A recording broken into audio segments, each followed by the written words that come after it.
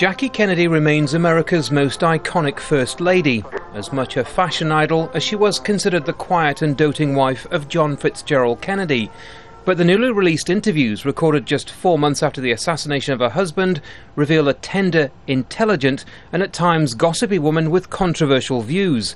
Take her opinion of Indira Gandhi, who she met during a visit to India in 1962. And she is a real crone, bitter, kind of pushy, horrible woman.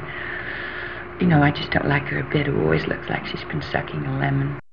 During the 8 hours of recordings, Jackie Kennedy paints a picture of a happy family, insisting that her role was one of domestic servitude, an apolitical First Lady.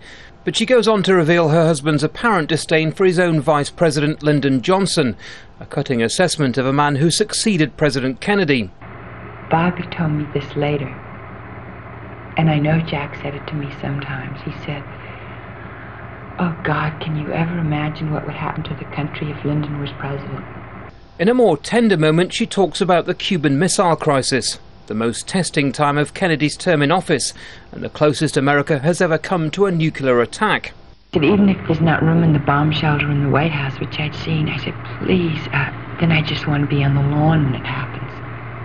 No, but I just want to be with you, and I want to die with you, and the children do too. According to Jackie's daughter Jacqueline Kennedy, the tapes have been released to mark the 50th anniversary of President Kennedy's inauguration, but many are now questioning why they were released, warts and all.